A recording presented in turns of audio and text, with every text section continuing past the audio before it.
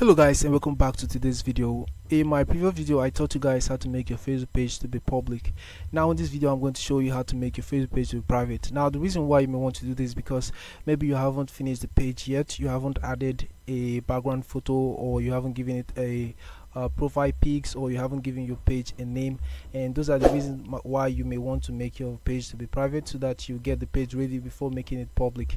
Or another reason why you may want to do this is because maybe you're no longer active on the page, so you want to unpublish your page so that it will become private. Or maybe there's another reason, maybe you accidentally created the page, so you just want to unpublish it so that it will become private.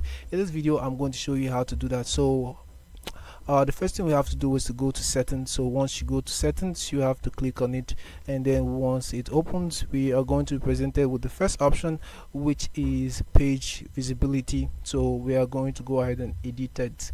So if I edit this, I'm going to be presented with the option to maybe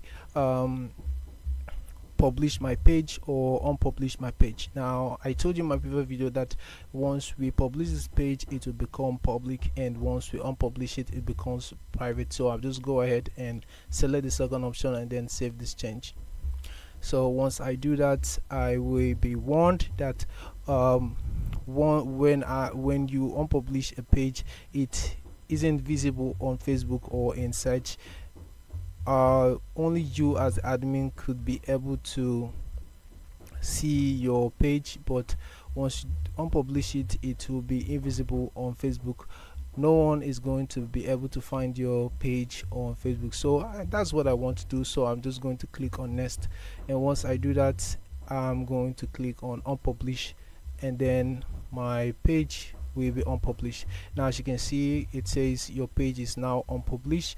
Republish your page soon to connect with your audience on Facebook, and that is if you want to. So I'll just go ahead and close this because I just want to make it unpublished, because I'm not active on the page and the page is just useless, so I just want to get rid of it. But I can still access the page anytime I want, so that's why Facebook is good.